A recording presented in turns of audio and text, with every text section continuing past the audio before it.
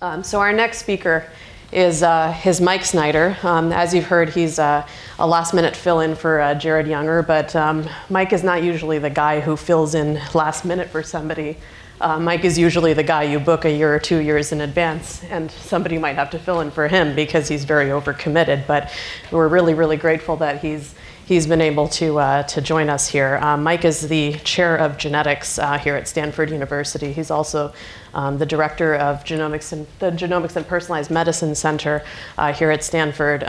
So it's really a delight to have him here to share his research with us today. Well, it's a delight that we have Mike here. We come from a very common background, and that is that surprisingly, we both had the same PhD advisor, decades apart, but at Caltech. And so since he's from Caltech, he's by definition a nerd. In fact, the nerds are going to make you well, just to let you know.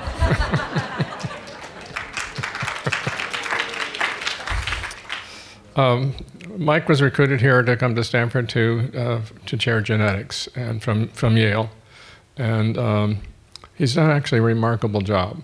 And we've had some good chairs in the past, and they've made the department better.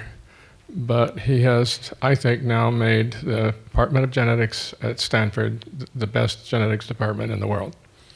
And they've constantly won those kind of positions. And if you see how he operates, I think you could understand why. He's incredibly encouraging to the students. He worries about the students, everybody in the department, the faculty and everything. He doesn't really tell them what to do, but he enables them. And that's why it's such a good place. What you always want to look for is somebody that's overcommitted. And Mike is definitely overcommitted. It's about 2x overcommitted. Anyways, it's delightful to have him here. We think very much alike, and I'm trying to get him into working on MECFS. We got a little bit of his committed time to do this, and I'm hoping to get a lot more. And so he's going to talk about some of the things that we think may really help the patients. Thank you. Okay, well, thank you very much, Ron. Ron is actually my scientific, I guess, father, and we come from, as he said, my scientific grandfather. So he's both my, that's all mixed up. Anyway, all right, so I'm going to tell you about using big data, wearables especially, and how this can, we think, be used for monitoring health, and I think can also be used for better understanding disease. And as Ron said, we're actually starting to apply some of these technologies to chronic fatigue syndrome. All right, so let me find the, great. All right, so I'm sure all of you are aware your health is affected by many, many things. Your DNA is part of this, but there's lots of other factors as well, including obviously your environmental exposures, pathogens, chemicals, food, stress, exercise, all these impact your health. And we're now in a position where we can quantify all these, at least to some degree. Some of these technologies are pretty clunky, but some of them are actually getting more and more refined. And not only that, we can actually study the impacts of some of these things on people by making these incredibly detailed measurements, and that's actually what I'll be talking about today. And this is possible because I'd say there's a revolution in all kinds of technologies going on where we can collect data, very high dimensional data, and actually use it to be monitoring people's health. So probably the one that gets the biggest splash is being able to sequence people's DNA and your microbiome and things like this, and that's the top one up there. But also there's a revolution not as well appreciated in mass spectrometry. These are the machines, the simple versions are in airports that detect when you have a bomb, those chemicals there, that's a mass spectrometer. But the ones we use actually cost a lot more and detect many, many more things. You can actually measure thousands of molecules, so metabolites and lipids out of your blood and urine. And then I would argue there's a wave going on in now using wearable devices. It's something we're pushing to try and measure people's physiology and other measurements continuously, which we think will be extremely powerful.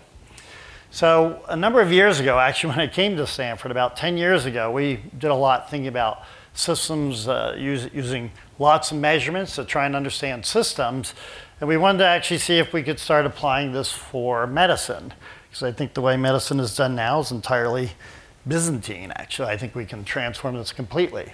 So the idea is that we would actually use all these different, they're called omics technologies, where your genome is all your DNA, as you know, but we can make lots and lots of other measurements. So you'll see the word transcriptome up there. That means all your RNA. We can follow all these different components in your blood in incredible detail. So we'll follow your RNA, all your proteins, that's a proteome, your cytokines, as you heard from Maureen, those are your immune modulators. We can follow those, your metabolites and your lipids. We follow this out of most of this is out of your plasma, but also out of your immune cells called peripheral blood monocyte cells, and so on and so forth. We follow your microbiome. And why do we do this? We think all these things are interrelated. Your metabolome, your immune system, your actually epigenome, that's modified DNA, they're all interrelated. And by following all of this, we think we can get a better understanding of what's going on when you're healthy and what happens when you transform to disease. And so what we want to do, obviously, is apply some of these to chronic fatigue syndrome, and that's how we're collaborating with Ron. Frezja here is actually leading that effort on our side. I should say we also do lots of other measurements. We do clinical testing, questionnaires for stress, things like that. And we do some advanced tests like stress echocardiograms. And I didn't say, but a lot of the folks, we're now following roughly 109 people. We've been doing this for about 7 years. We started this about, I guess, 9.5 years ago. And we're actually following this cohort of people. They're mostly focused in the area of type 2 diabetes, because it turns out I'm type 2 diabetic, which is figured out from my genome initially. And so we're looking at things like oral glucose tolerance tests, insulin resistance. So we've got these people very, very well phenotyped for glucose control. And then we also have wearable devices we put on them starting about 6 or 7 years ago. So anyway, we've been doing these deep profiles and seeing what can we learn about people's health. These are generally healthy people. About 10% are type 2 diabetic, and another 30–40% are actually pre-diabetic. And so by following these folks just for 3 years, it turns out it's an older cohort, 53.4 years old. We actually found 49 what we call major clinical discoveries, things that are important for managing people's health. And they fall in these broad areas. So there's the metabolic one up in the upper left. Those are discoveries we made that were important for people's health. Like we found 2 people were diabetic who had no idea. And actually, we found many people are pre-diabetic. Turns out 9 out of 10 pre-diabetics have no idea. I guarantee a lot of you are pre-diabetic and have no idea. And you can now follow this pretty easily. But we also found things in the cardiovascular space, hem-oncology space, like one person with early lymphoma. We caught that from imaging in a large spleen and some blood markers that went up. 2 people with pre-cancers, even people who had anemia, thalassemia, basically. And so on and so forth. So we actually made quite a few different health discoveries. We think these same technologies, again, can be used for chronic fatigue, and so we're now applying them. And so Frezja has been collecting samples from something like 300 some odd families, over 1,000 people. And the plan is to profile these with the deep technologies, and we're collaborating with Ron on this. What I thought I'd do, though, is just focus on one part, because I want to tell you about a study we're trying to roll out that you guys are welcome to participate in, so a little bit of a solicitation here. And this involves the use of wearables. So many of you know, just out of curiosity, how many of you are wearing a smartwatch right now? Okay, quite a few. Great. All right. Well, we'll see if that turns out more later. So there's actually, believe it or not, over 900 wearable devices on the market these days. So it's a whole slew of these things. And they measure all kinds of different things. And we've tested about 40 of these for accuracy, for ease of use. And the hardest thing is actually getting the data, the raw data. And we wound up settling on several. In fact, I guess we settled on about 9 of these devices that I use. So, in fact, you may notice I'm wearing 3 smartwatches. This thing is the only thing, this is the only thing that's not measuring anything. So in the future, we should give a band that actually measures things. And this ring, by the way, is not a ring. It's a sensor, of course. So these things can measure all kinds of things: heart rate variability, sleep, and I'll show you some examples in a minute, skin temperature, even conductance on your skin. There are even devices for measuring radiation. So I have a radiation monitor here, which I forgot to look at. We can tell you exactly what the high energy radiation is in this room. Okay, it's about the same everywhere, 3 millirems per hour. That's not bad, by the way. Just lost my credit card. Okay. All right, and then you can measure, this is one we've been developing, I won't have time to tell you, but it's actually an exposometer. It's measuring all the biologicals and all the chemicals we're getting exposed to right now, which you have no idea what they are. I don't either, but we'll go take it back to the lab and figure it out. Okay, so we can actually now measure all kinds of different things. And so what I want to do is show you how we use these, and I think you'll see why they're, I think, going to be valuable for measuring chronic fatigue syndrome. So this is the kind of data you can get from this. So you can start capturing people's baseline data at different times of the day. So the top is sleep, middle is heart rate, and bottom is skin temperature. So you can see on the left, this is a circadian pattern, meaning across 24 hours. So you can see I sleep at night, wake during the day, occasional nap, that little bump in there, back to sleep at night. Then heart rate's low at night, high during the day, back down. Skin temperature, for most people, it's high at night, drops in the day, comes back up. A little bit different from your oral temperature. But these are the patterns you can collect. That's me. This is 43 other people. We put these on hundreds of folks. Everybody has a different baseline heart rate, skin temperature, blood oxygen, what have you. And so the name of the game, the way we use these for monitoring health, is to try and find deviations from this pattern. Oh, I forgot one other thing. This is people's activity patterns. You can start classifying people by their activity. So the one in the upper right are people who are generally monotonic, meaning they're not active at night, but then they're doing some activity during the day. The one in the top left, see there's a single hump. Those are people who are active in the morning. The one in the bottom left are people who are active in morning and afternoon, and the one at the bottom right is morning, afternoon, and evening. So you can start classifying people by their activity patterns and, again, capture all this information. So again, the way we use this then is to find deviations from this. And so it turns out by following me, I've been wearing these devices for about 7 years now, you can start seeing where the differences are. And so for me, one of the biggest differences, you heard already, I travel a lot. And it turns out, so one of the biggest differences is my blood oxygen drops on airplanes. This is known already, actually. It's not that well known. But your blood oxygen drops on airplanes, and it turns out you can measure, it's because the air pressure drops on cabins, right? You know that, but what you may not know is you can measure exactly what it is with this app that's free on your phone if you have an iPhone. It's called Barograph. You can download it right now for free, and it'll tell you exactly what the air pressure is in an airplane, and it differs for different airplane types. So 737s actually drop the most, as do Airbuses. And then some of the others don't drop as much. You can capture all this, measure it exactly. And so it turns out, as I say, this is known, although what's not so well described. So that's actually a flight, by the way, from San Francisco to San Diego. So green is altitude, plane goes up, comes back down. That blue is my blood oxygen. Starts out high, drops low, comes back up. That's true for that flight. It turns out it's true for virtually every flight. I'm adapting a little bit now for reasons I can explain. All right, what's not so clear in the literature is just how low is it and how often does it say really low. And it turns out about 5% of the time I'm 90 or below in my blood oxygen. Most of the time I'm around 93, 94.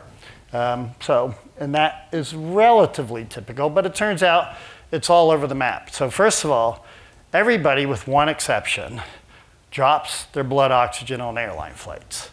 Okay, and so this is, I think, 18 different people. We've measured now 50 or more.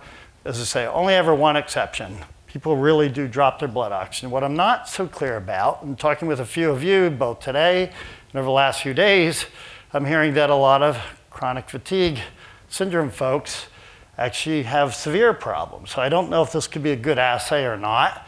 Put people under a little bit of hypoxia and see if they drop more. Maybe it is. I don't know. How many of you actually have a lot of trouble on airplanes?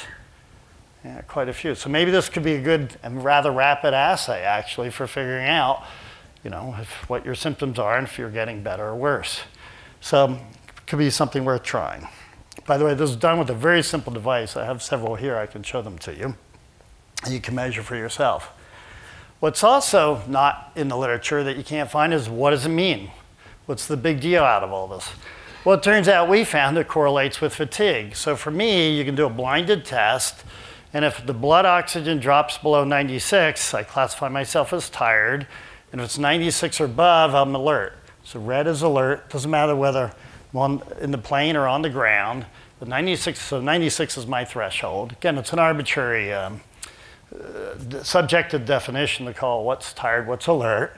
But you can also do a reaction time test. That's a lot more quantitative. So visual test, see a dot, react to it. And basically, your reaction times are faster when your blood oxygen's up, and they're lower when it's down. That could be another very simple assay, perhaps, for ME/CFS. I don't know. That's something we could explore, but it's very, very simple to execute. And then again, you could see if people are getting better or worse. The other thing that's kind of interesting we discovered, so for me, by the way, this is extremely disappointing news because I'm a workaholic, as you may have figured out. And so what that means is when you go on an airplane, right, the reason you get tired isn't because you've been working too hard or anything like that. It's because they drop the air pressure, your blood oxygen drops, you get tired. We're pretty sure that's what's going on, not that you've been partying too much or things like that. And so again, if you're workaholic, that's very disappointing news because you can be all fired up, ready to get work done on a plane ride, and as soon as you go up, boom, you'll get knocked right out. So it turns out, though, they're on long flights, there's a solution, which is hang in there because you can adapt. And the mechanism for this really isn't clear, at least not to me. That's a flight from Frankfurt to San Francisco.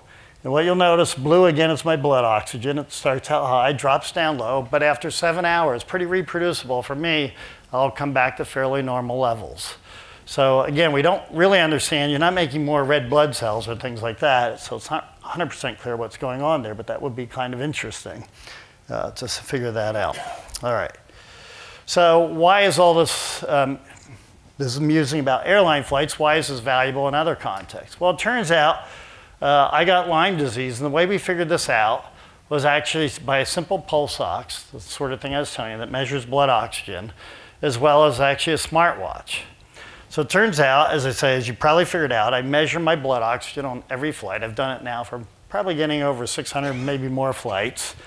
And basically, we know exactly what is going to happen to my blood oxygen on a typical airline flight as a function of air pressure. And basically, as I was flying to Norway through Frankfurt, I discovered that my blood oxygen was abnormally low. Now, I forgot to give you the backstory here. 2 weeks before this flight, I was helping my brother put up fences in rural Massachusetts where 55% of ticks are Lyme infested, and then was flying again 2 weeks later to Norway. It's on this last flight from from Frankfurt to Oslo. So it's a fairly low altitude flight, so the pressure doesn't drop much. And my blood oxygen, because I measure myself a lot, I know how far it should drop. And green is how far it should drop. It should drop down to about 95, 96, and it always bounces back when you land. Well, in this flight, I was abnormally low. My median blood oxygen was 90, and when I landed, it didn't come back up. Not only that, my heart rate was elevated, which I could see on the smartwatch, and that stayed elevated. And then I later looked, that's shown here. So my heart rate was up. This is kind of looking at daily averages now.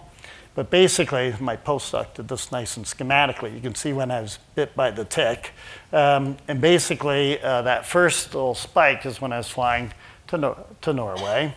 I later learned my skin temperature was elevated as well.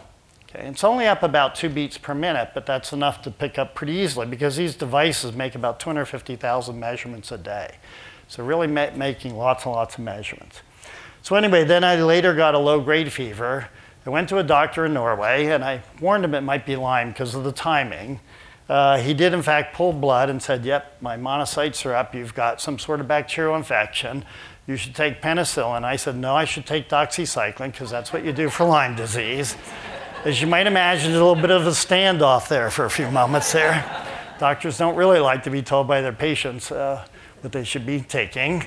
We know that. Yeah, a crowd that appreciates us, yeah. So anyway, he finally did give in, and I was about to go above the Arctic Circle, so the last thing I wanted to do was be sick while this is going on. So he gave in, gave me doxycycline. It cleared right up, actually, within 24 hours, although you take it for 2 weeks. And when I got back, I measured myself for Lyme, and I was positive both for the antibodies and even some antigens were around.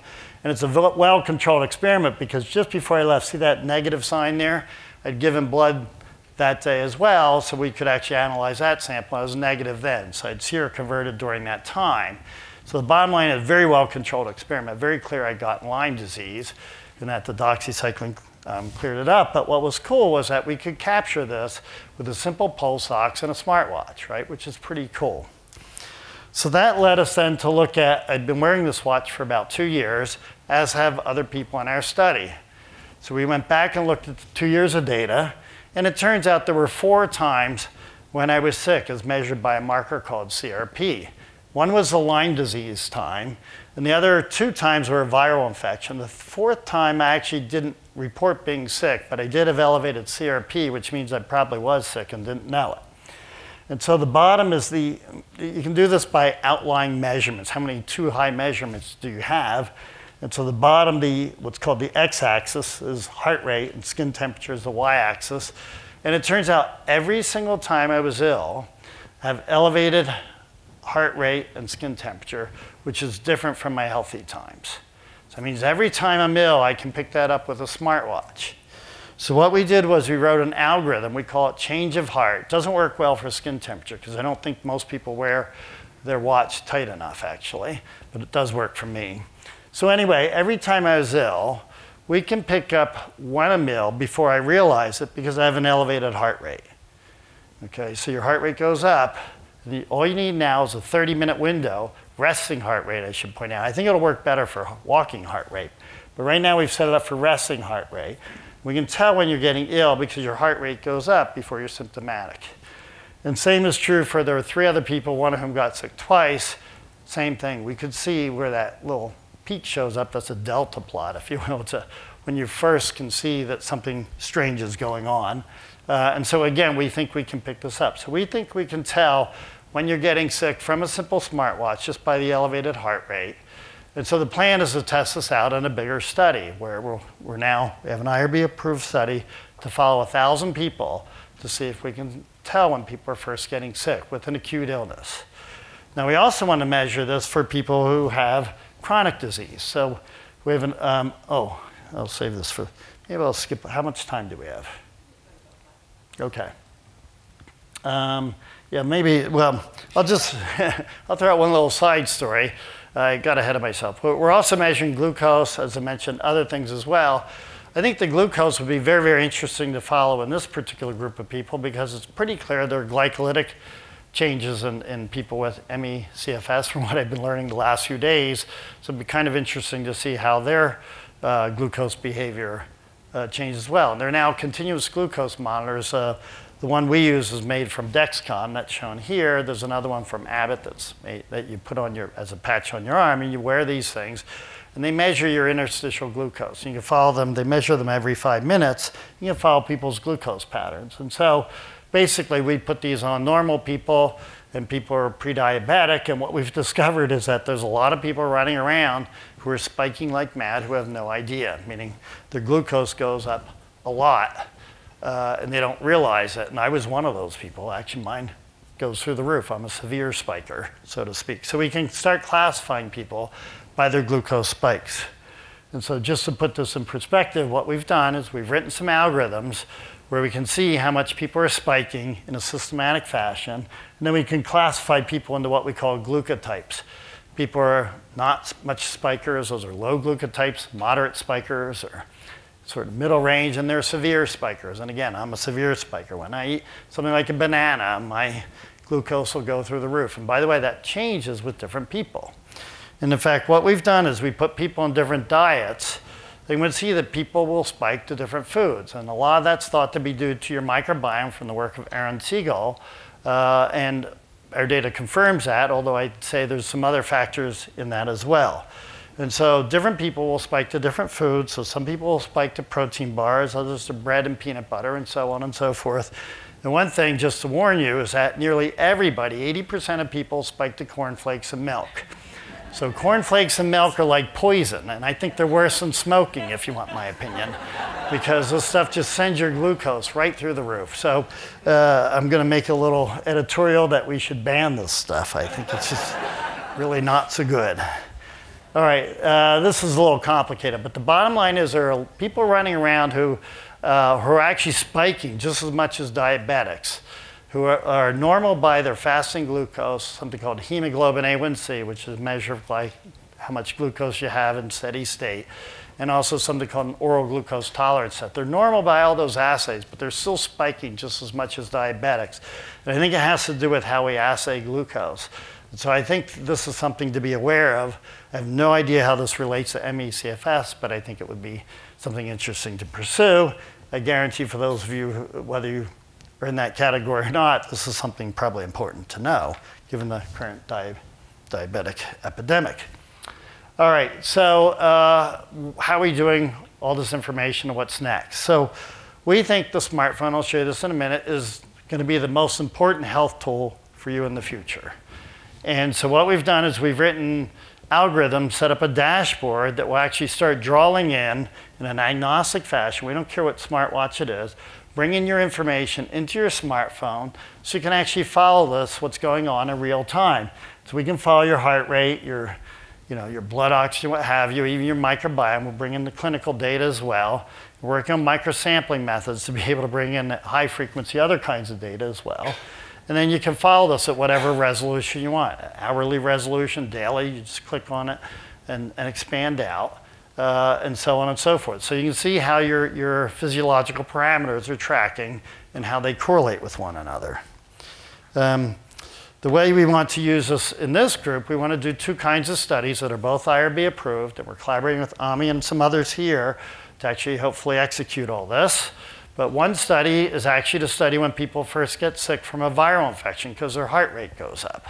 So we've written an app that basically you would download, and you can enroll in the study. Basically what will happen is you wear a smartwatch. You have to bring your own for now. When we get some money, we'll figure out how to get them out to folks with a Fitbit or an Apple Watch. I don't know how well it'll work for a Fitbit because they're low resolution, but we're going to try it. And basically what we'll do is when your heart rate goes up, you just basically press on the app when you think you're ill. And we'll track that. And we're going to follow your resting heart rate.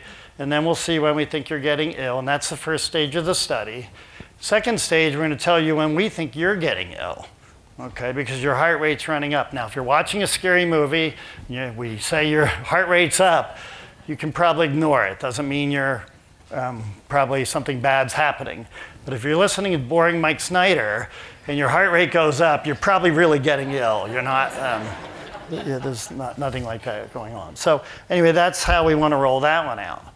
The other one we want to roll out is we're approved for Lyme disease, but we're trying to modify this for chronic fatigue syndrome, folks. We basically want to follow people's, track them. And actually, you would flag your so-called good days and your not so good days. We were trying to write personal, we have this for some other parts of a different study. We're trying to write personal algorithms so we can track people's parameters, like how much activity leads to a good day or a bad day. Basically, we call them features. All the different things that would be associated with good or bad, and they can be set up in a time-delayed fashion, meaning if you do something one day and 2 days later you crash, we would be able to flag that. And we try and learn from this. It might take time. We don't know how much data we're going to need to set up these personal learning models, but that's the goal. And we've written some rudimentary things now, but that would be the goal, to actually set up personal management tools, not just for chronic fatigue syndrome folks, but for everyone would be the goal. Because I think the way we track health and illness these days is actually very Byzantine. So that's how we want to change medicine. So once again, I think your smartphone is going to be more important than your doctor for capturing information and being able to, I'm sure I offended a few people here, and that's okay. So anyway, but we think it can capture information. Think about it. You really can capture and learn from this information at a level that's never been possible before. And that's really the goal. But it's not really to exclude the physician. In fact, it's really meant to share with the physician who can help better manage your health as well. And so lastly, this is what I see as Mike Snyder's world. I do see a world where people will be getting their genome sequenced before they're born. Obviously not us.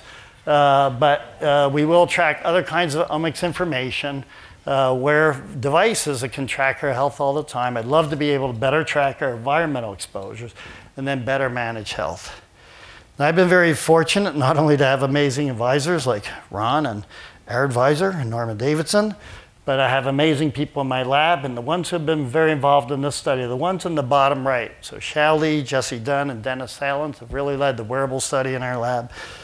We've had some talented folks like Amir Bahmani, who's built this personal health dashboard that we think will be very valuable. So that's it, and happy to talk with folks later.